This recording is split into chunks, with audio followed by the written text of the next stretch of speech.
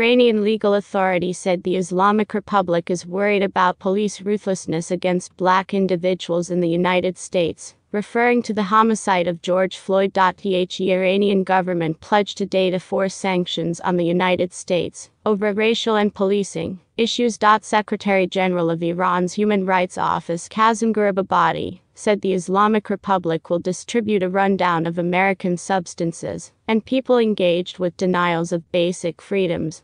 They will then, at that point, be likely to sanctions from Iran, the Authority Islamic Republic news agency announced. Garibabadi didn't offer points of interest on what the approvals will involve. However, said the move identifies with policing issues in the United States. Especially as to black Americans.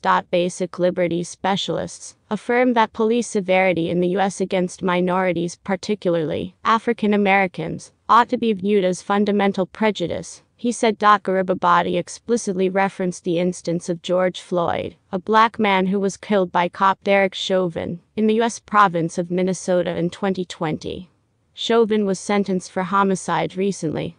The authority likewise alluded to the treatment of detainees in the United States and the enormous number of latest in correctional facilities, as per the Islamic Republic news agency. Iranian state news sources and authorities regularly remark on police and racial issues in the United States, especially Floyd's homicide and the Black Lives Matter development. In October, the semi-official Press TV investigated the mutilation of a Floyd sculpture in New York City. In September, Iranian Foreign Minister Hossein Amir-Abdollahian referenced Floyd's homicide in a discourse about racial segregation all over the planet. Amir-Abdollahian's archetype, Mohammad Javad Zarif, offered comparative remarks in June. He condemned Europe for being deafeningly quiet about Black Lives Matter fights in the United States, and the police reaction to them. Us urban communities are scenes of severity against dissidents and press, as military crackdown is undermined, tweeted Zarif. Garibabadi likewise noticed the various sanctions on Iran in his comments today.